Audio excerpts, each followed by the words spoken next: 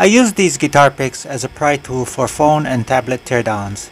I like guitar picks because they're durable and work well for that purpose. There are times when holding the picks with my fingers and prying something open, like a phone screen, would work better if the picks had a handle.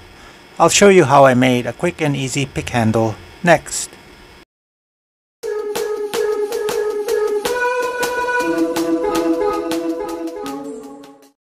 These are the guitar picks I buy from Amazon. There are different thicknesses, and I usually get the light version, which is the thinnest one for this brand, at 0.5 millimeters. I like that these picks are so thin, they easily squeeze into the seam of a phone's cover to separate it from the chassis.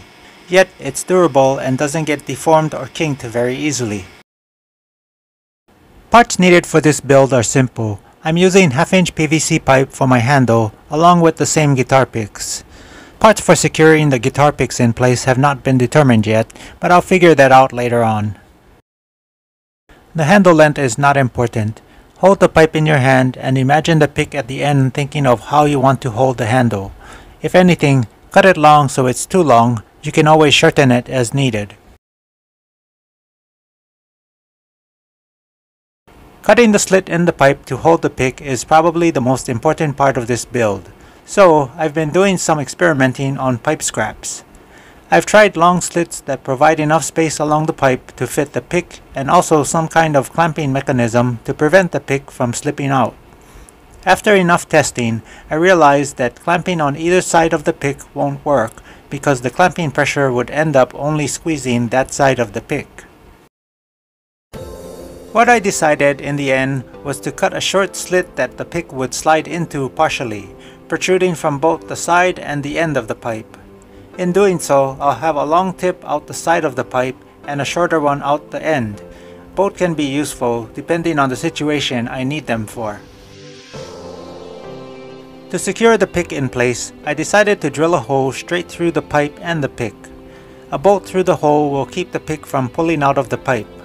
A nut tightened on the bolt will squeeze the pipe together against the pick, helping to keep it from sliding around. The pick might still be able to slide loose, but it'll be very hard to do so if the nut is firmly tightened.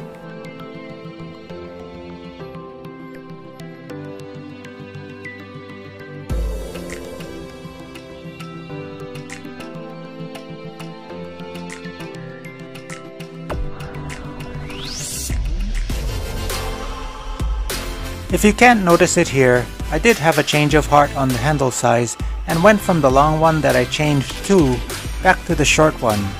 To me, the short one felt easier to control while I used it to take the rear cover off of my Samsung A11. I'm testing it by doing a screen removal on one of my spare Samsung phones to see if I can remove the screen without damaging it. Not only do I want to be able to take off the screen, but I want to take off the screen easily since the handle is meant to make using the pick easier to use on certain tasks. After working on this phone and getting the screen off, I realized the edge of the pick I use the least is the pointiest one. I use the other 2 points and the top edge more than the pointy end. This is my current redesign, and there will probably be many more revisions in the future. I hope you can make use of this DIY accessory for picks in your next teardown. Leave your questions and comments in the comment section below. That's all I have for now, and I'll catch you in the next video.